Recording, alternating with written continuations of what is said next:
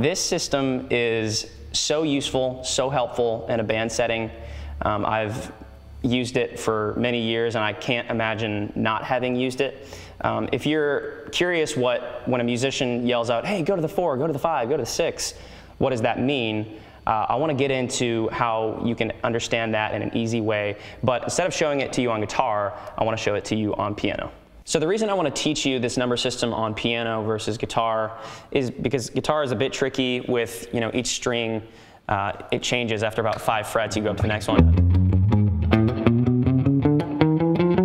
Right? So it gets a little bit tricky trying to think of all this in the context of a vertical row of strings, whereas piano, it's laid out linearly, right? So if we got all these in a row, it's a little bit easier to see it from left to right and understand, okay, we're going from 1 to 7, right? So piano, I started out taking piano lessons before I even hopped on guitar, and I really benefited from that because with piano you learn the grand staff, you learn theory a little bit more easily, and so that's why I want to get into this today on the piano.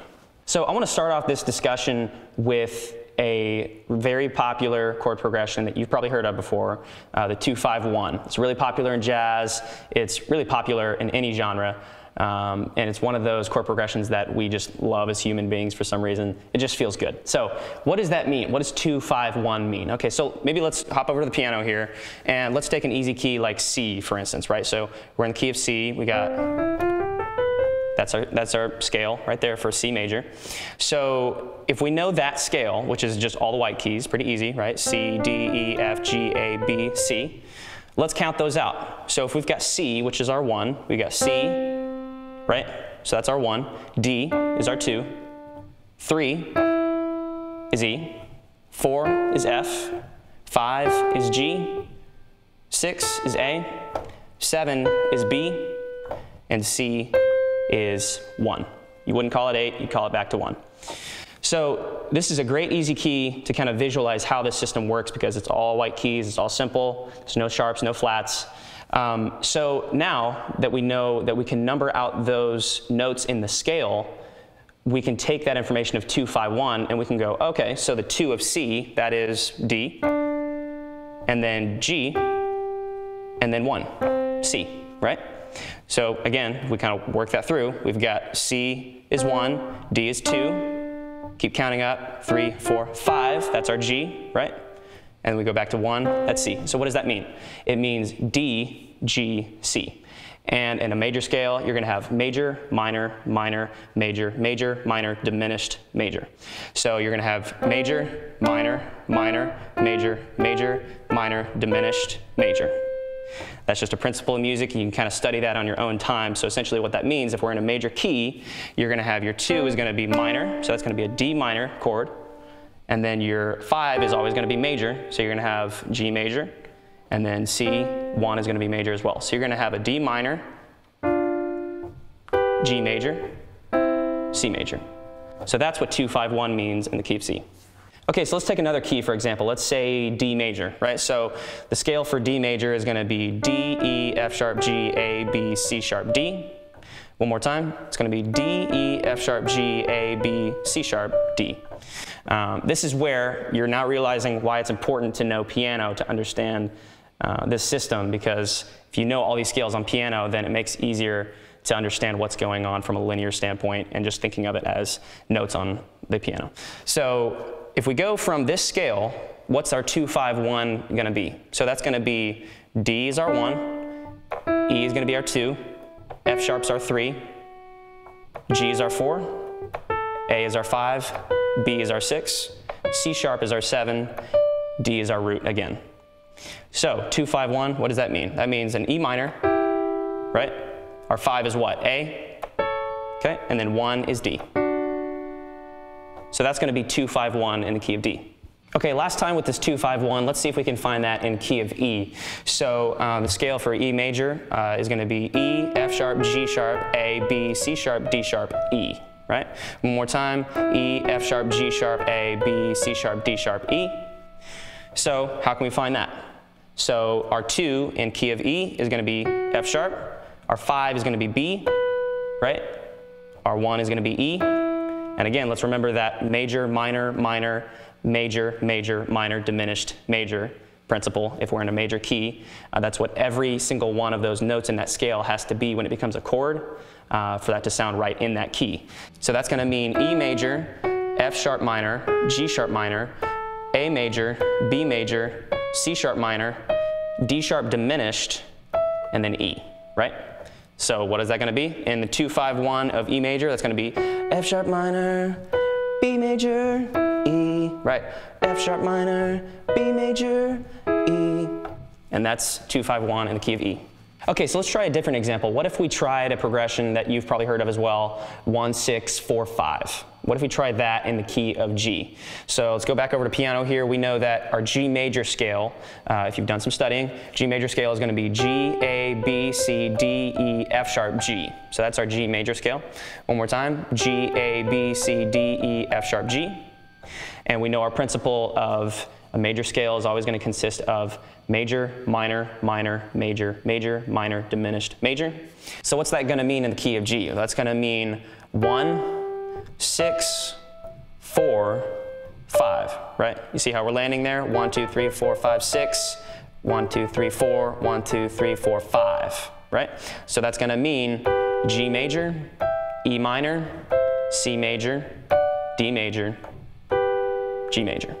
Okay, so let's try to find a 1, 6, 4, 5 in the key of A flat. So A flat major scale is going to be A flat, B flat, C, D flat, E flat, F, G, A flat. One more time, it's going to be A flat, B flat, C, D flat, E flat, F, G, A flat, right? So in our principle of major scale of being 1 being the major chord, 2 being the minor chord, 3 being the minor chord, 4 being the major chord, 5 being the major chord, 6 being the minor chord, 7 being the diminished chord, and back to the root major chord, that's going to mean a 1, 6, 4, 5 in the key of A flat, if you do the math, is going to be A flat major, right? That's going to be F is our 6, so that's going to be our minor, right? F minor. What's our 4? Our 4 is D flat, so it's going to be D flat major. And then our 5 is E flat, so it's going to be E flat major. So that is 1, 6, 4, 5 in the key of A flat. Okay, lastly, I want to try this 1, 6, 4, 5 in the key of A now. But if you've got a piano next to you, I want you to try it before I give you the answer. I'm going to give you a couple seconds to try and figure it out. Let's try and find that 1, 6, 4, 5 in the key of A. Okay, so to get you started, if you don't know the A major scale on piano, that's going to be A, B, C sharp, D, E, F sharp, G sharp, A. Right? One more time. A, B, C sharp, D, E, F sharp, G sharp, A. Okay, so now knowing that, and we know that our principle of the major scale is going to mean that the chords in that scale are going to be what? They're going to be, the 1 is going to be a major, the 2 is going to be a minor, the 3 is going to be a minor, 4 is going to be major, hopefully you're tracking along, the 5 is going to be a major, the 6 is going to be a minor, 7 is going to be a diminished, and then the 1 is going to be major again. So from there, we can figure out then that a 1, 6, 4, 5 in the key of A is going to be what? I'm going to play through the scale real quick, give you a second to think about it, and then you see if you can figure it out on your own. So we've got A, B, C sharp, D, E, F sharp, G sharp, A.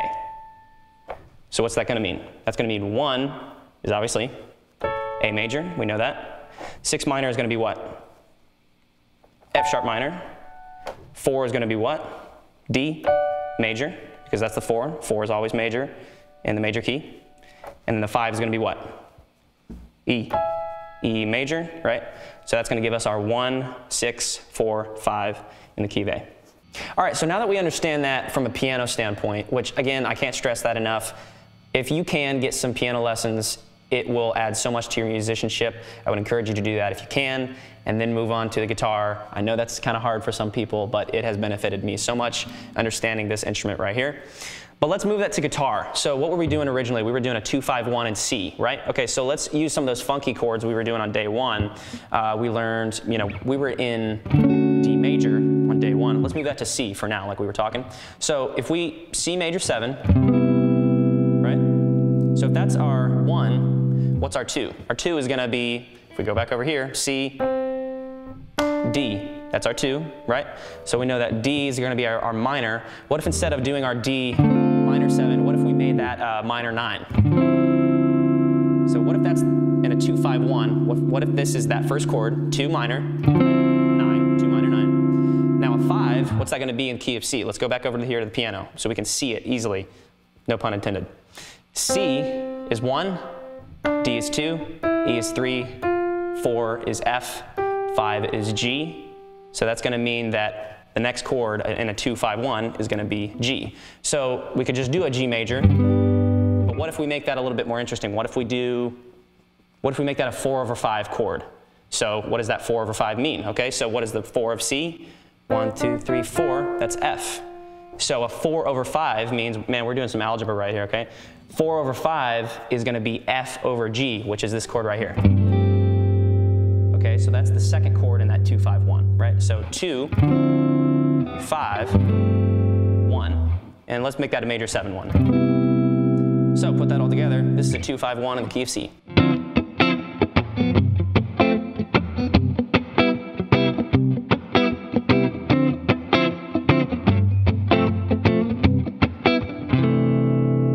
So that's a 2-5-1 on guitar in the key of C. Okay, again, that 1-6-4-5 that we were talking about earlier, let's try and bring that over to guitar. So we ended off that discussion with key of A. So let's bring that over to guitar in key of A as well, right? So we've got A here. This is our A major E shape. We learned this shape in day 1, right? It's a cool way to play that. You can also play A the original way here. But for this exercise, I kind of want you to get in the habit of trying a new shape. If you haven't seen this before, this is a good thing to kind of get used to doing. Because it gets involved the other things that we've been talking about, which is muting. And to me, it sounds a little bit more funky. And if you're taking this course to learn funk guitar, maybe try this chord. Or you can try it up here. Kind of thing. So back to 1-6-4-5 in key of A. What does that mean? 1 is going to be A, obviously, right? So let's go back over to piano and make sure we figure this out. 1 is A, 2 is B, 3 is C sharp, 4 is D, 5 is E, 6 is F sharp, 7 is G sharp, 8 root 1 is A. Don't ever call it 8, you'll get laughed at, but just to help you understand what's going on, 8 means 1, but never call it 8. So back to 1-6-4-5 in key of A on guitar, that's going to mean 1, A major, 6 minor is going to be F sharp minor, 4 is going to be D major, right? 5 is going to be E major, right? So that's what that means.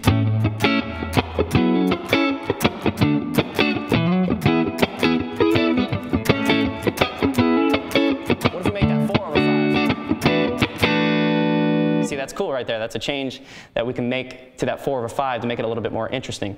And again, that 4/5, if we know that we're in the key of A, our 4 of A, like we said, is D. So, and the 5 is also E. So if we hear that we want a 4/5 in the key of A, we know that, okay, that must be D over E. So that's a 4/5 in the key of A. So if we put that all together and we say, maybe we do a 1-6-4 to 4/5, that's going to sound like this.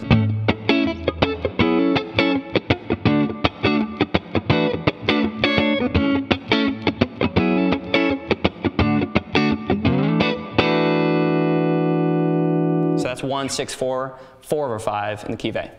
So that's a brief overview of the number system. The traditional Nashville number system is a little bit more complex, but I'm not getting into all the specifics of that today. I just want to communicate the basics of how to think of chords as numbers, because when you're in a band setting and say you transpose, you can already see how it's a benefit to a band when, say, you're in the key of A, and then you want to move up to, A sharp. But you don't want to have to rewrite all the chords. You can just think of them as numbers, and if you've memorized all the keys, then you don't have to think of A versus A sharp. You just still think, oh, 1-6-4-5, and I just move it up half step. So that's the benefit of this system. It's not the perfect system for every scenario. For instance, jazz, it gets a little bit wonky. There's a lot of movement, a lot of key changes, and so it doesn't make sense to think, okay, what key are we in, and now what number is this? I don't really think jazz players think of that in that way. They do think in 2-5-1, and then maybe you might hear this quite a bit, like a 5-1, and then the 1 becomes the 2, and that 1 becomes the 2.